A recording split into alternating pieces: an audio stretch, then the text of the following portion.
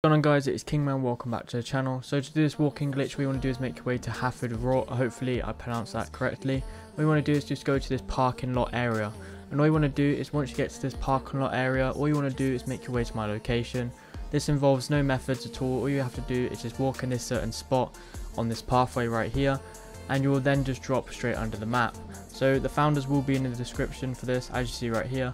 You can do this, I believe, anywhere on this pathway, but if not, just make your way to my location and just drop down. And then once you drop down, you'll then be floating in the water. And then as long as you're staying in the water, guys, you can literally just sit here and float. If you're not in the water, you'll just parachute down. But if you do actually accidentally parachute down, all you can do is just basically parachute to the nearest water location so you can swim up.